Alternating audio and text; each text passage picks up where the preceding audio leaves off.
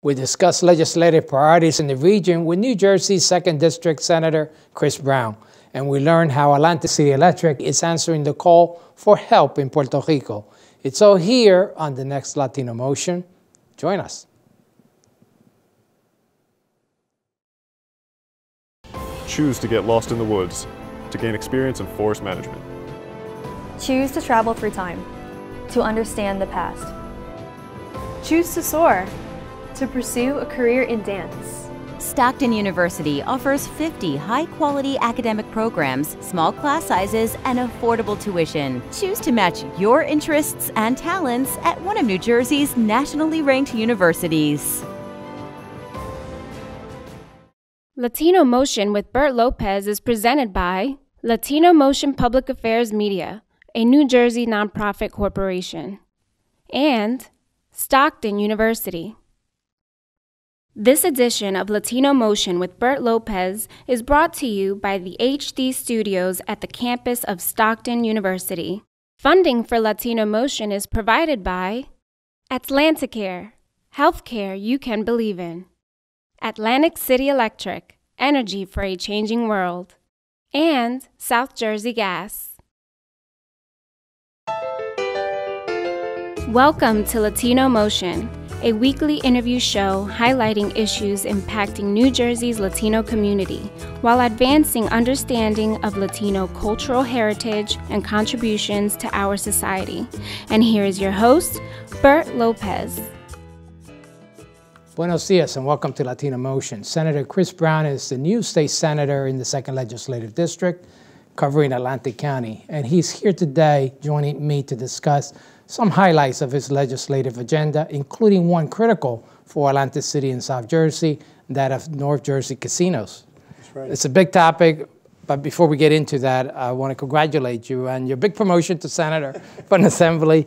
How does it feel? Well, thank you very much. It's great to be here with you. One of the things that I learned traveling throughout Atlantic County, in Atlantic City at the Union Baptist Church, they have a sign above the altar. It says, "Through God, all things are possible."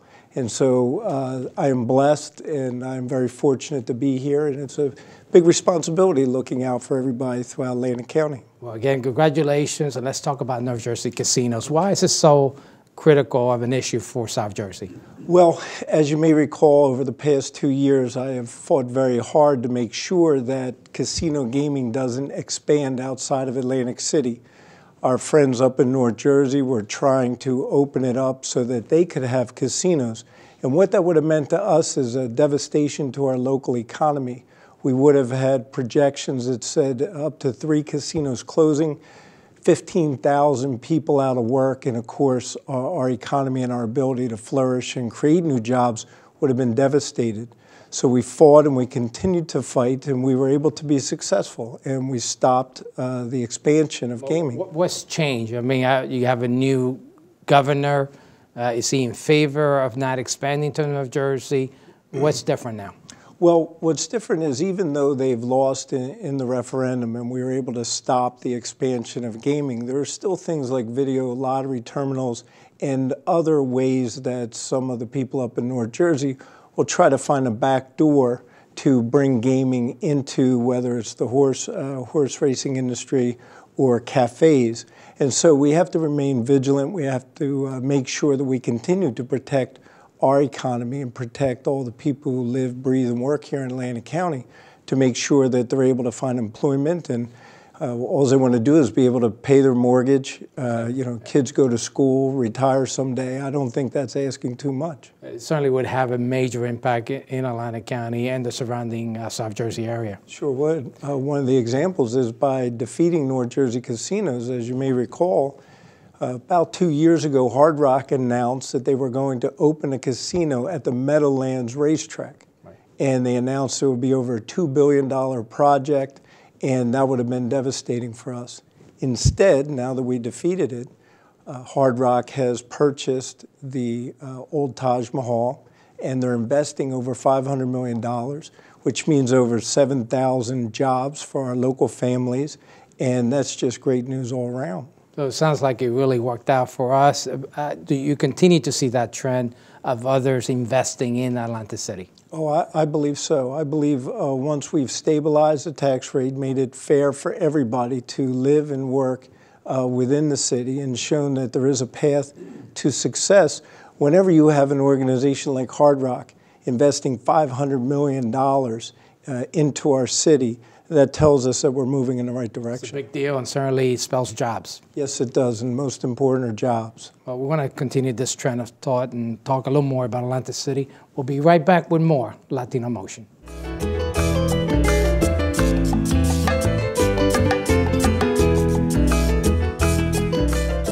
Welcome back to Latino Motion. Joining me is New Jersey 2nd District Senator Chris Brown as we discuss an additional area of focus for the district, and that is the state takeover of Atlantic City. So, Senator, where do we stand in that front? Well, right now I know that the governor is looking at the status of Atlantic City and trying to find a way so that we can get back to allowing Atlantic City to govern itself. One of the issues I had from the beginning with Governor Christie was to make sure that whatever they do, it's done in a transparent way so that fat cats and insiders and cronies don't wind up coming into Atlantic City like a swarm of locusts and taking everything of value and leaving. And so standing up to them and fighting, we've been able to protect the water company. We've been able to protect the larger assets of Atlantic City. And now it's time to stabilize and move forward. So what are the criteria for eliminating state takeover? Obviously, there was an issue with the tax base, with the casinos being overtaxed and all those lawsuits that had to be settled. So what are some of those requisites that have to be settled? Well, that's a great point. One of the problems that the city had was for years it was overtaxing the casinos, and they would take the money, and instead of setting it aside during the appeal, they spent it. And when they lost the appeal, they then had to pay it all back, and they didn't have the money to begin with. So one of the things that we've been able to accomplish is to settle those outstanding lawsuits, stabilize the tax base. And one of the things that concerned me, and we had to make sure we do, is when we stabilize the tax rate, we don't just do it for the casinos. We need to make sure that it's stable for the people who live there and small businesses and everyone who comes into Atlantic City. And so one of the things that we've been working towards is making sure that it's fair for everybody and not just a handful of casino executives. How about the pilot program? It was a pilot talked about. First of all, what is the pilot program and how would it benefit Atlantic City? Well, the pilot is a payment in lieu of taxes, and it sets the tax rate for the casinos. And out of the money, out of the share that comes into the city, there's also a portion that goes to the county. And the county's portion was supposed to be 13.5. And the governor, for whatever reason, decided not to honor his promise, and instead they've left it vague. And what that means, though, is for everybody else throughout Atlantic County, they're picking up an extra payment. And my opinion is we need to make sure that we work to balance Atlantic City and make it fair, but we can't do it off the backs of everybody else who's working throughout the county. It needs to be fair. And so one of the things that we are still fighting for is to get the 13.5 for county residents. That's $20 million in property tax relief if you live in Egg Harbor City. So that issue still hasn't been settled. You think it will be settled soon? I'm optimistic. I hope that it will. I believe with the new governor, we have a fresh perspective and somebody who's not married to a bad policy, as the other governor was. Do you think some of these steps could help further attract more investment in the city?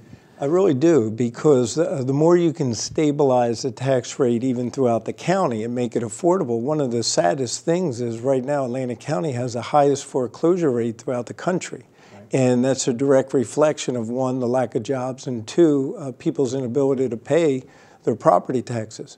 We have to continue to do better and find ways to make sure that it's fair so that somebody who retires and spent their whole life paying towards their home can afford to live out their golden years there. And there's some other things in the horizon, some positive news of economic development we want to get into. Yes. Thank you for sharing this. We'll be right back with more Latino Motion. Latino Motion with Bert Lopez is presented by Latino Motion Public Affairs Media, a New Jersey nonprofit corporation. Join us online at www.latinomotion.tv. Find us on YouTube, Facebook, and Twitter. We encourage your comments and contributions for show topics. Welcome back to Latino Motion. We're back with 2nd District Senator Chris Brown as we discuss moving beyond Atlantic City casinos and overcoming the city's financial issues to talk more about other economic development in the region. Sure. Let's talk about that development. Well, one of the most important things that I am focused on is creating jobs and opportunity for people throughout Atlantic County.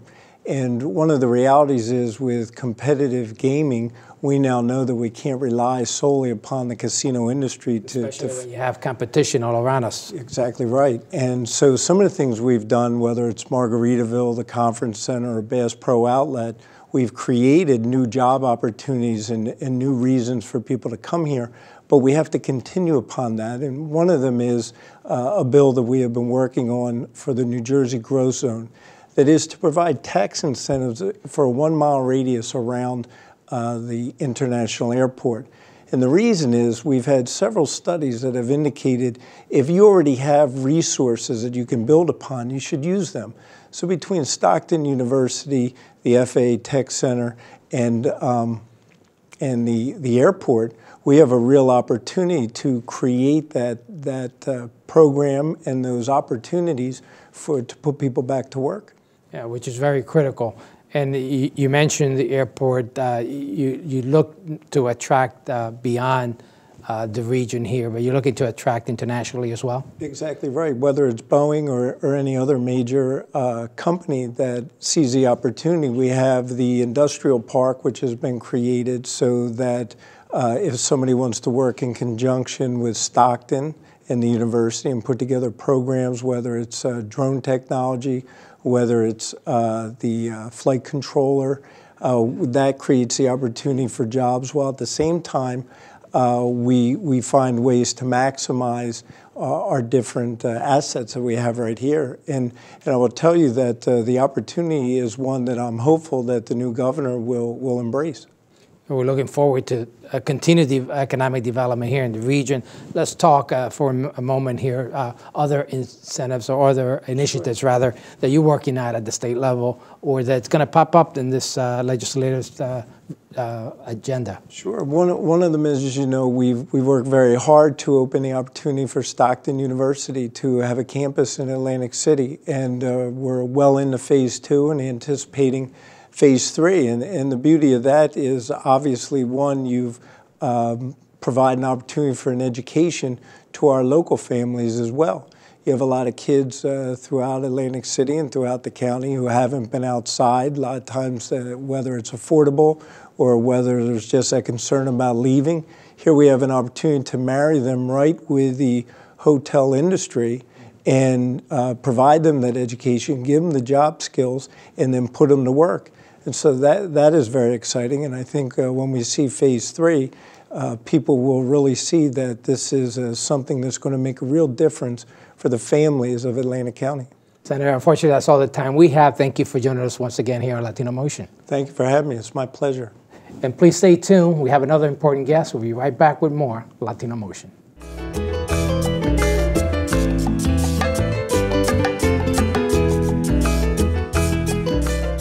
Welcome back to Latino Motion. It's been more than 120 days since Hurricane Maria plunged Puerto Rico into the dark, and today the island is still struggling to achieve full power restoration. Atlantic City Electric and its parent, Exelon, are stepping up to help. Joining me is Atlantic City Regional President Vince Mayone to tell us more about it. And Vince, a big deal, 120 days. You could imagine people without power, but yet Atlantic City Electric is doing something about it. Tell me what you're doing. Well, Bert, it's very great to be here again with you, and we're really proud that we're stepping up and be able to send our line personnel down to Puerto Rico to help assist those 30 or 40% of the population that's still without power today. And it certainly it's comforting to know that folks like Atlantic City Electric and your parent Exelon are stepping up to do that. What does it entail? I mean, there's a lot of logistics involved in this. Yeah, absolutely. Like you know, well, we had to wait for the authority down there, it's Electric Power Authority down in Puerto Rico, to make a call to our Edison Electric Institute organization. They're our advocacy group. They support and represent a lot of the utilities all across the United States.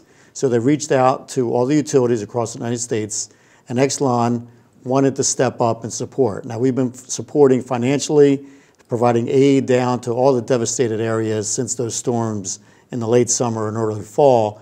But Exelon wanted to support a little bit more with our ground troops now, sending folks down there. So Exelon decided to send about 150 total personnel down to Puerto Rico, and they're going to be barging our vehicles from Wilmington Port down to Puerto Rico, probably within a week or so, down to Puerto Rico, and then our line crew personnel are going to be flown down to Puerto Rico, down to San Juan, and they'll probably be assisting the areas right around the perimeter of San Juan, the most devastated areas, the hardest hit areas.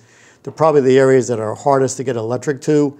That's where our line crews are going to be working for about a month. So we've determined that's a long period of time. Do you have any issues recruiting the personnel to be willing to go and spend a month in Puerto Rico?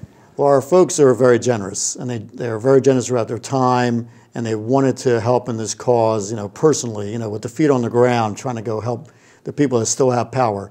I couldn't imagine having customers out for 4 months or greater, but it could happen. You have a devastation that significant happen to an island, and we have a lot of barrier islands in our service territory.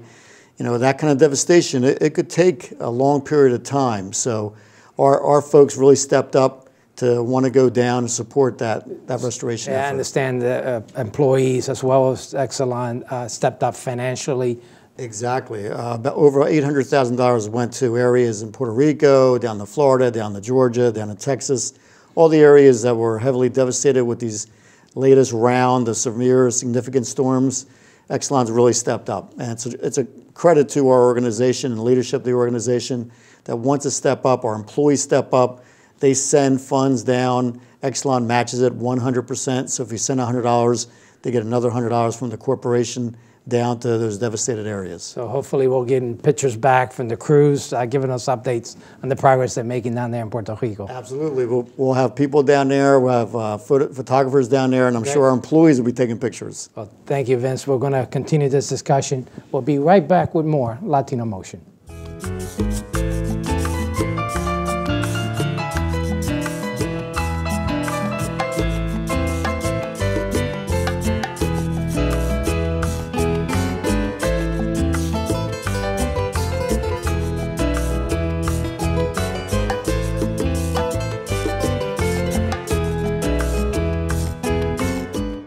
Welcome back to Latino Motion. Joining me is Atlantic City Electric Region President Vince Millon as we discuss the Mutual Assistance Program, which is the call to action that Atlantic City Electric is using to answer the call for help in Puerto Rico. Vince, there's a whole process. You kind of alluded to it a little bit about EEI Institute. Tell me a little bit how that process works, that other utilities make that call to help. Well, in the continental United States, utilities will call other utilities, but they'll go through a process, a really rigid process, where they get on the call with other utilities, either with the Southeastern Electric Exchange or the Edison Electric Institute, and there's mutual regions that the utilities are kind of congregated in. So they'll make a call, like in the Northeast or on the East Coast. We'll make calls if we have a problem, if the utility has a problem. We've experienced that here in New Jersey. Unfortunately, right. Crews from the South have come to support us when we've had events like Superstorm Sandy. So other utilities will help us, and we will do the same. We'll reciprocate and try to help them as much as possible. You were down in New Orleans as well as Florida and other locations. We've been to Louisiana, we've been to Mississippi, Alabama, Texas, Florida, Georgia. So we've been all over the continental United States, but this is the first time that Atlantic City Electric has ever been outside the continental United States to provide assistance. Of course, we could do a whole segment as to why it would take so long for that trigger to be pulled, but you had to wait for the trigger to be pulled and the call for action, which you're answering. And this is something that you're prepared for. You deal constantly with restoration efforts. What are you doing here locally to be more prepared when an event happens here? Well, we do quite a few things. Like you alluded to, we prepare our line crews, our personnel, because when we have any kind of event, we usually get some advance notice. So when we get advance notice, we're prepared, but we drill constantly all year round to make sure we're prepared. We have our material in place, we have our vendors lined up. We know every person, every one of our employees knows what their second role is, so they're ready to gear up when an event happens. So that's just prepared for the event. But all the preparation usually comes years and years ahead, trying to do maintenance and replacing our infrastructure. That was a big issue in Puerto Rico. The infrastructure wasn't up to par, so to speak, and certainly that's something that you're hoping to improve here in South Jersey. Absolutely. We're making an effort, and we've done this for the last 8 or 10 years now, spending in what we believe is the right amount of money to make investments to upgrade our equipment. So if we do have a devastating event, we'll be less impacted, and people will be hopefully be less time they'll be out of service. So certainly, Vince, there's a lot of ways that we could prepare ourselves locally. You could never prepare for a four-month outage, but certainly for a normal storm, we should all be prepared. Yeah, absolutely. People should develop a plan of action, what they're going to do if they go out of service, and it looks like through our app online, hopefully people have our app at LancasterElectric.com. You can get our app.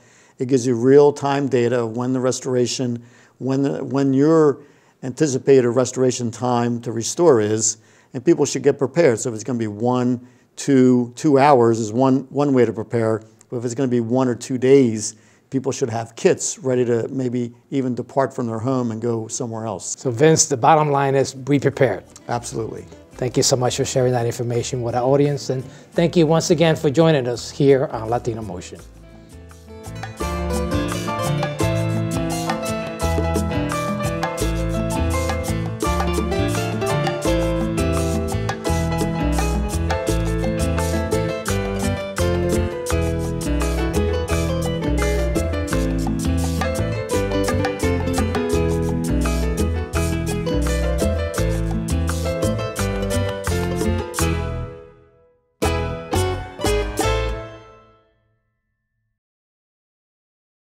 Choose to get your feet wet, to learn more about protecting our environment. Choose to read minds, to understand the human brain.